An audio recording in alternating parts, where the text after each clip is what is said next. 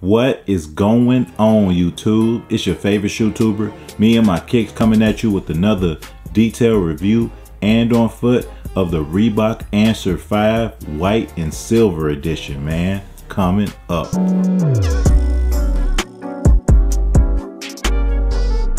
Getting into the details of the shoe comprises of a leather and a patent leather upper.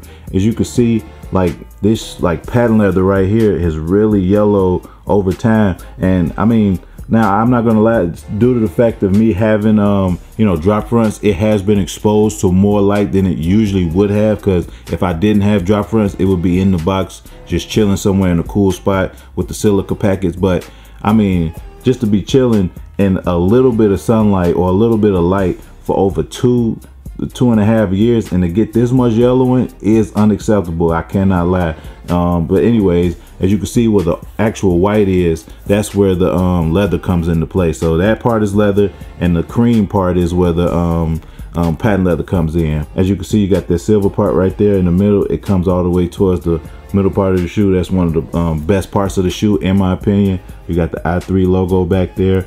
And just to talk a little bit more about patent leather and like yellowing, all white patent leather yellows. Some yellows faster than others. Like if anyone remembers the Air Jordan 11 anniversary, like over time those turn from like an all white shoe to like a cream shoe. So you know, now I'm not mad at the fact that this yellow, I'm just mad that it yellows so quickly. Getting towards the back of the shoe, you got the strap right here towards the top where the silver is. You got the Allen Iverson signature, and on the medial side of the shoe is almost exactly like the lateral side of the shoe. Getting towards the lacing system of the shoe is just your standard A5 lacing. You got the I3 logo right here, and it goes all the way up, and then you got the silver part, and then on the top of the tongue you got the I3 logo in silver as well. It's just a nice, you know, plain shoe, just regular white and silver, nothing really truly special about it.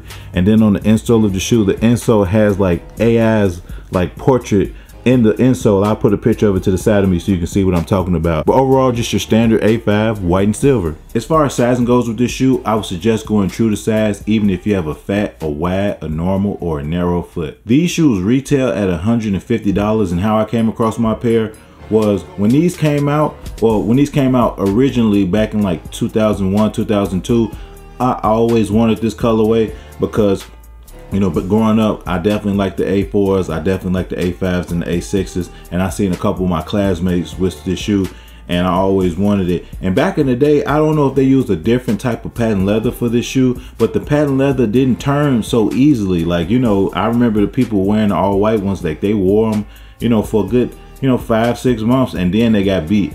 But with these, they used like a cheap patent leather on this shoe. So like this shoe came out in 2019, and I haven't worn it at all. And if you could really see, I mean, I'm sure I showed you in the shoe details, but this patent leather is turning already. It's like turning cream, and that's pretty messed up, man. Like, you know, they should have used a better quality patent leather than this. Like I've got a couple of Jordan 11s with white patent leather on there that hasn't turned as quickly. Over time, any white patent leather is going to turn quickly, but I feel that if you use a better quality patent leather, it won't turn as quickly, and they did not use it in these shoes.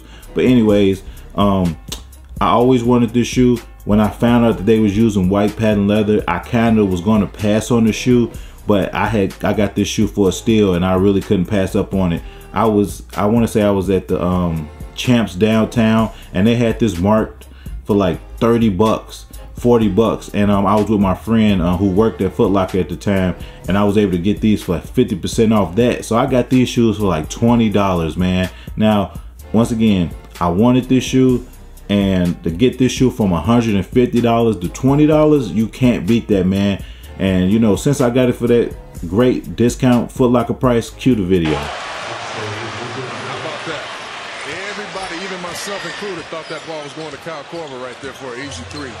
Ron James was very patient to make the play. $20 for these, you can't beat these for a stick. But due to the fact that this like shoe is turning real quick, more than likely I'm gonna just try and sell it, and I won't like hit nobody over the head with it. More than likely I'm gonna try and sell it for like $40, $50, because I'm sure somebody wants this shoe that missed out. They can still get it. Like, I've seen pairs sell on StockX for like 70, 80, sometimes $100. So, you know, selling it for $40, $50 ain't bad. I mean, the reason I'm not selling it for like what I really could get for it is because these like areas is, you know, creamed out, and it's like, that's crazy. After like just 2 years or 2 or 3 years having the shoe, this shoe just like really turned that quickly. But anyways, I mean, I love the A5 silhouette, the model. You know, I'm glad I was able to get this shoe for way under retail in my collection.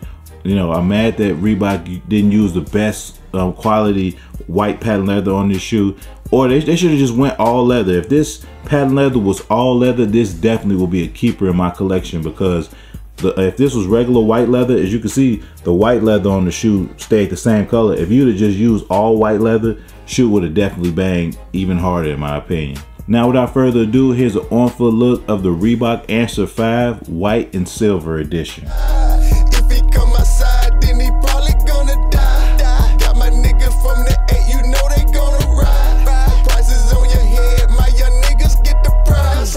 Lot of shots fired, now he looking so good.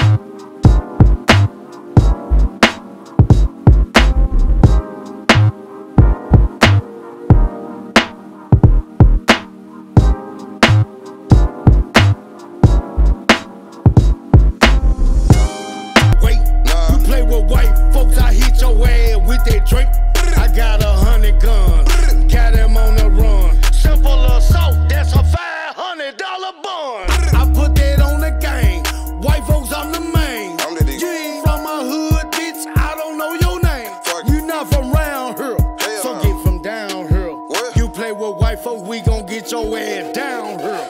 I put that on the game, bitch. I put that on the set. Don't make me pull up on you when I pop this Percocet. I'ma let the window down. As always, I want to thank you guys for watching this video today. I really do appreciate it. Smash that like button if you like this video. Also, comment down below what's your best Reebok shoe that you have in your collection. It could be a Reebok question, a Reebok answer 1, 4 or 5, could be some Shaqs, Camps, whatever, man. Just comment that down below and we can chop it up in the comment section. Also, if you aren't subscribed to the channel, what are you doing, man? Hit that subscribe button. Takes nothing but a couple seconds and you'll be notified when I drop future videos. And lastly, peace.